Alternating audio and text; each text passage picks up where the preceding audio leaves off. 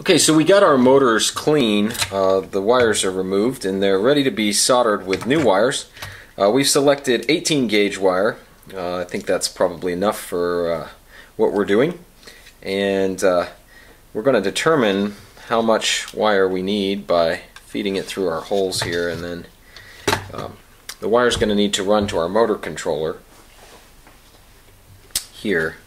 So the motor controller is going to be in this location, and we'll probably mount it like that.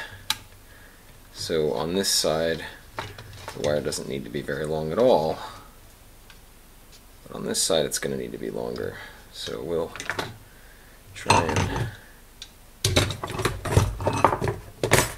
alright.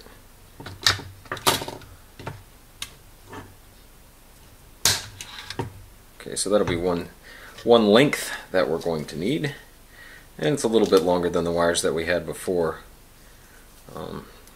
but these wires are smaller and they'll be easier for us to route, and they're solid copper, so they have they can conduct a fair amount of current if they need to. Certainly rated for, I think, what we're going to be doing.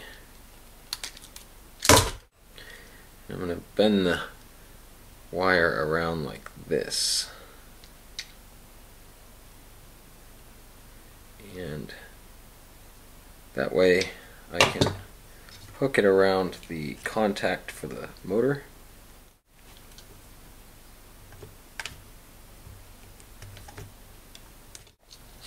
Okay, so I'm using 60-40 rosin core solder. I like the rosin core because it tends to stick better. There we go. Yeah, just want to make sure that the solder is completely surrounding the copper.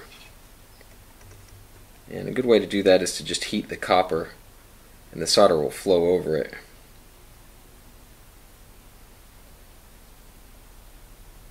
There we go. Oop, that one moved. Just a little bit. That's okay. So you can see that there's a complete contact with the hairdryer motor. Closest to the motor, pull the zip tie around and feed it back through the hole on the other side. These zip ties are actually way longer than they need to be. I kind of prefer long zip ties because it means that you can use them on more things, but you can use much shorter ones and they are cheaper.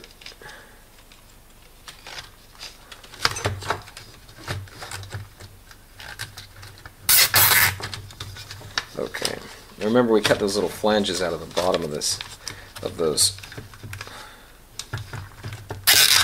Alright, there we go. Make sure that's lined up well.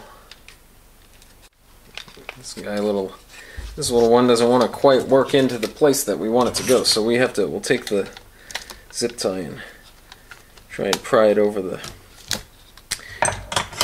Sometimes these things can be tricky. Let's see if we can get this. We may need to loosen it just a little bit.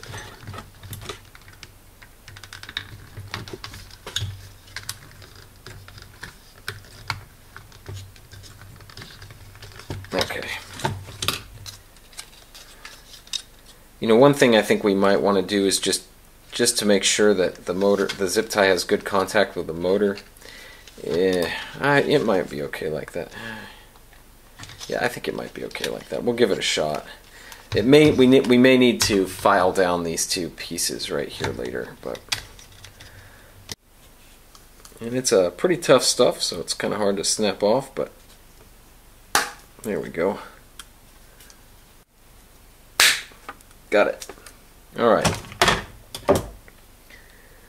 So this will be our shim. Hopefully it's not too big. Looks like it might be, actually.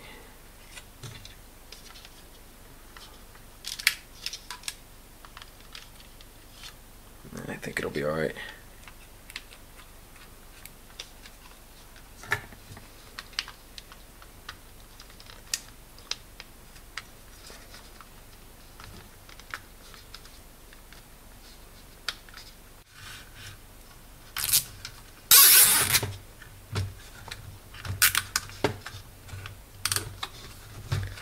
So those are in. Let's double check the wheel turns freely, and it's in there pretty good.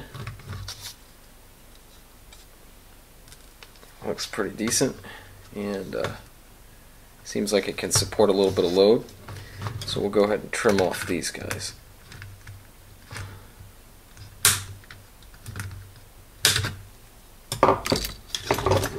And now that it's in there, I may try and just give it a little bit more. So now we do the other side. This guy here.